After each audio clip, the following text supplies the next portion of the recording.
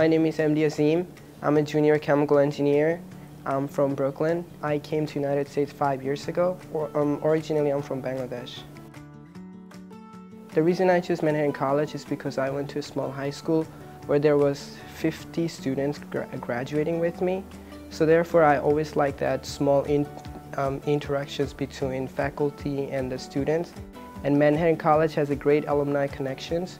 So in terms of internship opportunity and full-time opportunity, there's always something positive. Something particular about chemical engineering at Manhattan College, it's a great atmosphere there. We all are like a family, whether you're a senior, sophomore, or junior.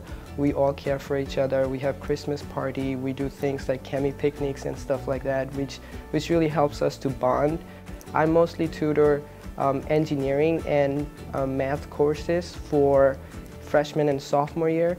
So even though I know those materials, but every day when I tutor, I always learn a particular thing from different students. Because chemical engineering itself is a really challenging course, a lot of time at the end of the class, I would have a lot of question or concern about the topics. So faculties had always open door policy. I could go in anytime, ask them any kind of questions. Even like talking about what I want to do after graduations, they open their experience and tell me that this is kind of the possible route that I can take for my career. So being part of AICHE, which is American Institution of Chemical Engineering, helps us to find an internship. So if there's possible job posting there, they always notify us. We also arrange kind of trips to different career fair. I'm interested in pharmaceutical engineering because coming from a country like Bangladesh where they don't have enough opportunity for medicine or they don't have enough health care insurance,